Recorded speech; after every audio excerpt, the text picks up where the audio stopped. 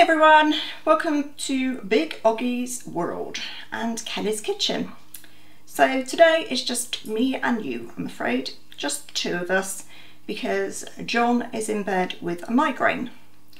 And he does get them quite, well, not quite often, but when he gets them he does get them bad, so we are on our lonesome.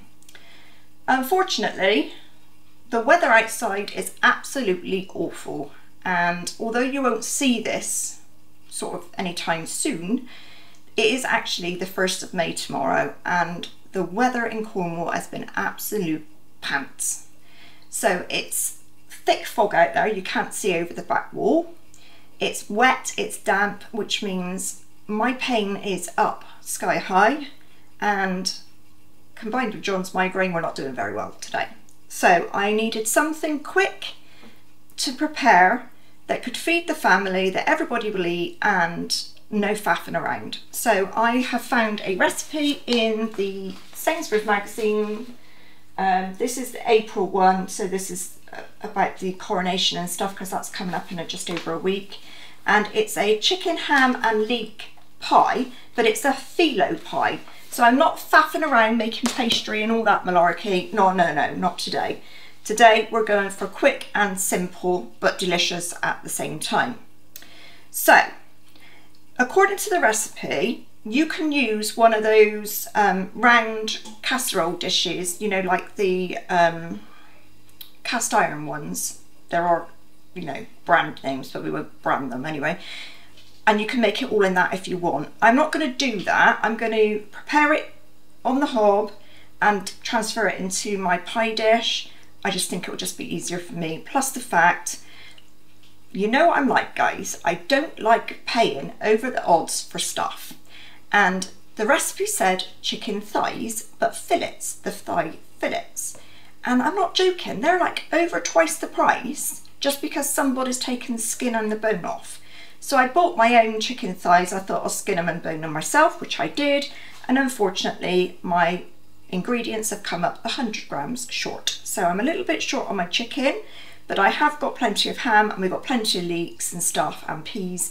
So I'll bulk it out with that. And like I said, it's going to go into a smaller pie dish, so it'll be absolutely fine. So let's get going. Start off with, on a high heat, you need about a tablespoon of olive oil. You don't have to be too precise with this bit, but get some heat into it. And then you are going to take your chicken thighs, which will have been cut into 2 centimetre pieces, and we're going to brown them in the frying pan and then set them aside. Now again, you're going to have to probably do this in 2 batches because we don't want to overcrowd the pan and create a lot of steam and water in the pan. That's not nice. So take your time, do it in 2 batches or even 3 if you have to, and put it in a bowl or on a plate ready for the next stage. So I'll crack on and do that, and we'll see how we get on.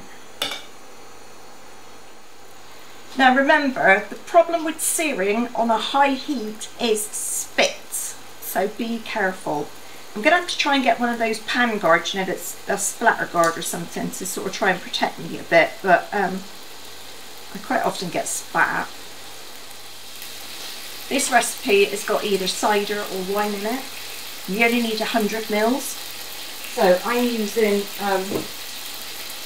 Cornish Orchard's cider. But because you only need 100 mils, there's a good amount left for the cook. And come on, you can't waste it, so cook's benefits and all that. Cheers.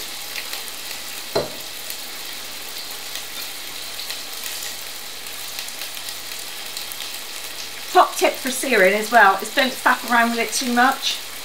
Leave it to actually brown before you turn it, otherwise you're sort of doubling over your time because you're going back and redoing it. So you can lift it to check it, but just don't keep turning it.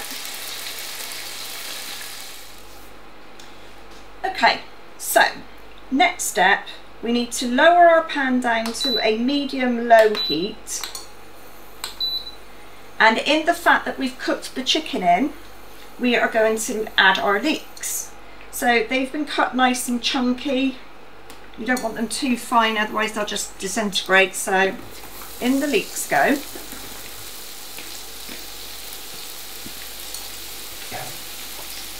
You need to add some seasoning, a little bit of salt, and some pepper.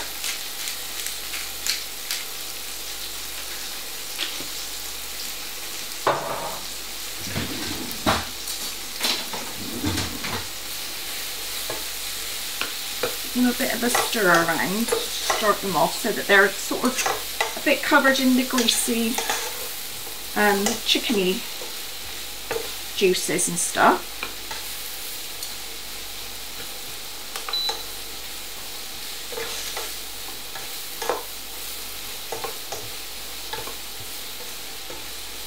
Like that. And then you're going to add about 50 mils of your stock, so just sort of a little dash really. You don't want to add too much, just to create a little bit of steam. There we go.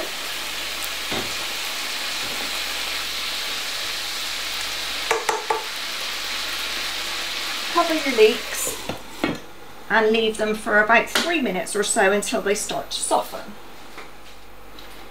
Now at this point, if you haven't already, take your phyllo out of the fridge, because otherwise it will be too cold to handle. Phyllo is a tricky one to handle because if it dries out, it gets very snappy very quickly. The other thing that you have to remember with phyllo is it always needs oiling of some description. The recipe actually says to brush it with olive oil. I'm not going to do that. I'm going to use melted butter because I just think it gives it a better taste, but you know, you do what you want to do. If you want to use butter, fine. If you want to use oil, that's entirely up to you. You don't need it just yet. You just need to set it aside so that it sort of comes up to room temperature, so it's easier to handle.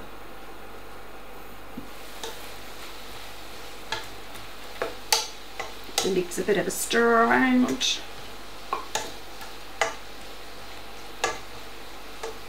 Cover them and let them do their thing. I'll be back in a bit. Okay, there's our leeks. So they're just going nicely soft. So the next step is to increase the heat again slightly. You don't want it raging hot like it was when you first cooked your chicken. You are going to add your chicken and all the juices back to the pan, like so.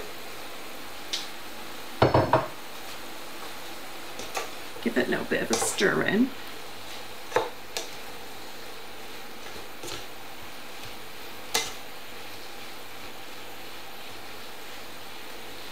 Okay, then you need to add your cider. And you need to let it bubble quite vigorously for a minute or two, just to burn off the raw alcohol. Now obviously if you don't want to put alcohol in this, you can just add an extra 100 mils of stock in and that will be absolutely fine. Or you could actually, instead of the cider, you could put 100 mils of apple juice in if you would like to do that. But whichever way it goes, you do not have to put alcohol in if you do not want to. Okay, so that's bubbled quite nicely now. I'm quite happy with that. I'm going to reduce the heat down again. And then I'm going to add the rest of the stock. Remember, we put a small amount in with the leeks to get them going. So in goes the rest of the stock.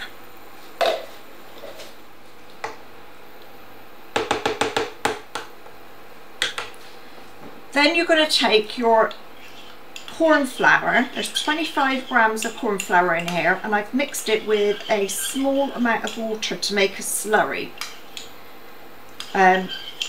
Once this is bubbling up, as it's just about to start. Okay, so now that it's bubbling, I'm going to add in my corn flour.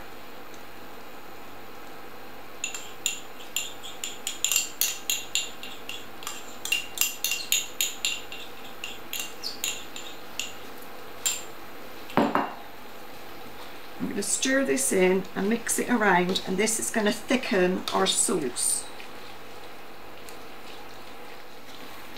There we go. So that's bubbled down nicely and it's nice and thick. It's not too thick, but it's not, you know, running either, so that's great. And the next thing we do is take it off the heat. There we go. So off the heat that goes. Move that out of the way. And then into there we are going to add the rest of our ingredients. So in goes our ham. Now I've cut my ham, this is just sliced ham, but it's smoked, so it will give you a nice taste. I've just bought a packet and I've cut it nice and chunky because I don't want funny little bits. I want people to be able to see exactly what they're eating. So in goes the ham. Try and mix that around a bit.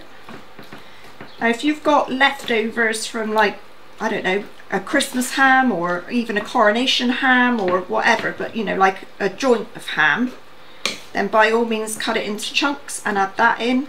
It'd be a great way to use up your leftovers. But try and make sure that it's smoked because you just want that little extra bit of flavour. Then into that we're going to add our frozen peas.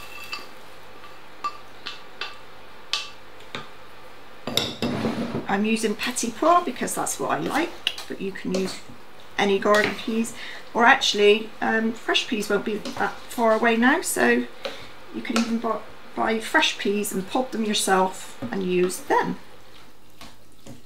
In go the peas. Oops, missed a bit. In goes the thyme. I'm using thyme, but you will see in the ingredients that John puts at the bottom, as he always does, you can use tarragon if you like. Tarragon would work really well. I just don't like tarragon. I'm not keen on that aniseedy taste. So thyme is a great alternative if you don't like tarragon. Again, give it a good mix in. And then you're going to add your creme fraiche. And in goes that.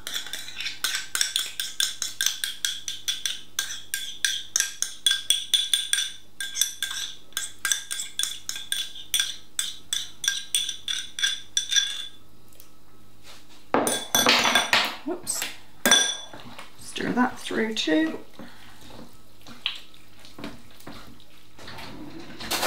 I'm just going to check for seasoning.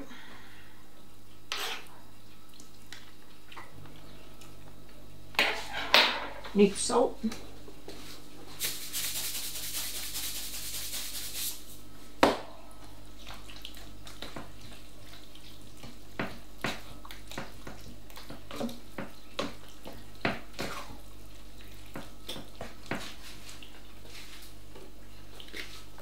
We will give it a twist of pepper.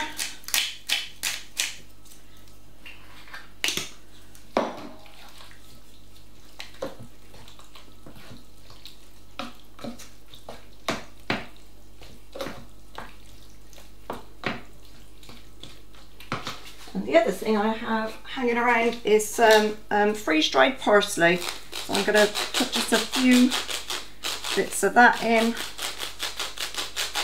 because why not? Parsley goes with anything, so.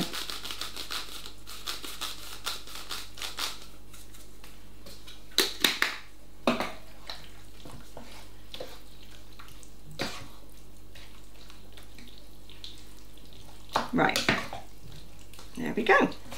And that is your pie filling. So let's get this all out of the way.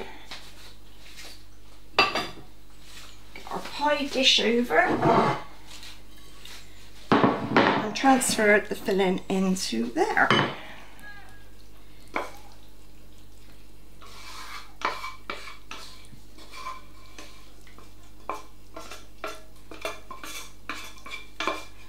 Goodness me, this pan's heavy.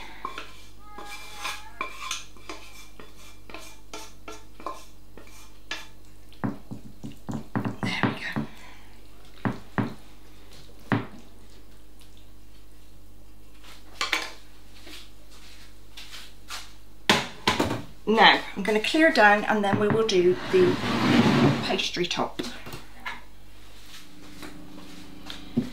Okay, so as you can hear, we have now put the oven on. You need to preheat your oven to 170 fan, 190 if you don't have a fan, and it's gas mark 5. So, Filo pastry. Each pack of Filo has usually got about 7 sheets to it.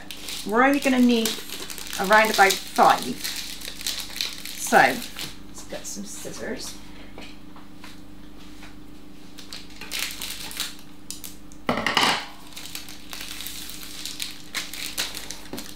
Comes out on a little piece of board, and then you can just unwrap it, hopefully. This is why you need to take it out of the fridge so that it's not freezing cold.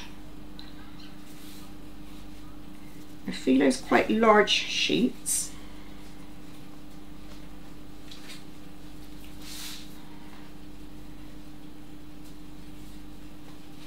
There we go. So, if you're using olive oil, great. I have melted some butter and I'm going to use butter. So, to start off with, you need to find the middle of your sheet, which is quite easy because you can see the crease in it.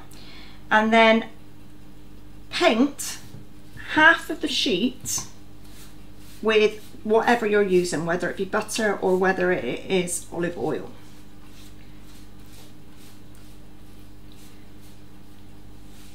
Try and make sure you get all of it, but don't sort of drown it in oil because you don't want the top of your pie to be horrible greasy. Okay, so once you've done half, this is going to make an awful mess. Take the other end of your piece, and I'm sure it is 2 pieces.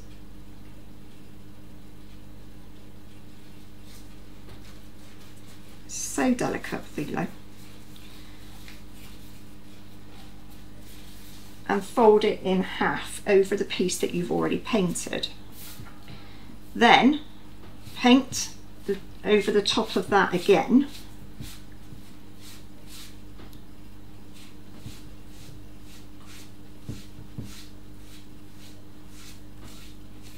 Like so. And then take your piece of pastry and sort of just put it over the top of your pie, really. Don't need to worry about it being crinkly or going over the edge, because that's all part and parcel of the loveliness that is a Filo pie. Your pastry is going to be lovely and crisp. There's no heavy laden, you know, short crust or even puff. I guess you could do it with a puff lid if you really wanted to, but like I said, today for me this is just speed, but still something that I've prepared.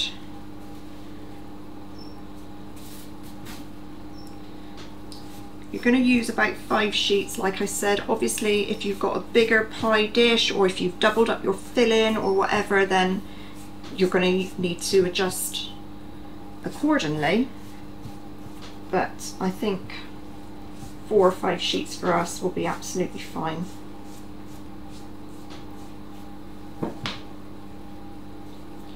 When you put it on your pie, overlap it so that the pie is sort of filled, if you like. You know, it's got pastry over it. I'll come back when I've done the rest. So, as you can see, the pie is now finished. There is no rhyme or reason for Filo pastry. You just scrunch it in and make it look sort of rustic, really. So that is going to produce a lovely buttery crisp crust. Not, like I said, it's not going to be dense like short crust or even flaky pastry. That's why I put butter on, because I think it'll taste nicer. But if you like olive oil, that's absolutely fine. If you want to sprinkle it with some sesame seeds or some such, you can do that by all means. I'm not doing that because I've got fussy children, I know. And this is going to go into the oven, like I said, 170, fan 190 if not, gas mark 5 for 30 minutes. When you bring it out, let the pie sit for 5 to 10 minutes just for everything to sort of simmer back down, and then you'll be able to cut through the crispy crust and it will be wonderful. So I hope you've enjoyed it. Like I said, this was a quick and easy pie that I'm going to feed my kids tonight because the weather's rubbish. I don't know where people are saying they're having barbecues and stuff this weekend, because really Cornwall's dreadful, so I don't know what's happening there. Like I said, John's got migraine, I'm aching all over, so this was simple, nutritious, cheap food for our family for tea. Please hit the subscribe button if you haven't already done so. If you have, thank you very much. Give us a thumbs up if you like it. Stick something in the comments if you're going to try it, or if you've tried something similar, or if you have any comments about using Filo and that sort of thing. That would be amazing. Really good to hear from you. If you're on Facebook, join us on our Facebook page, Big Oggie World. It's a public page, you can just go and add yourself, and there's usually someone over there talking about something or another, or sharing a recipe, or saying what they're having for their dinner. And that's what I like. I like to know what you're having for your dinner. So what are you having for your dinner tonight? We are having this pie with Jersey Royal baby potatoes and some green beans. So thank you all again for joining me, and I will see you all again soon. Bye for now.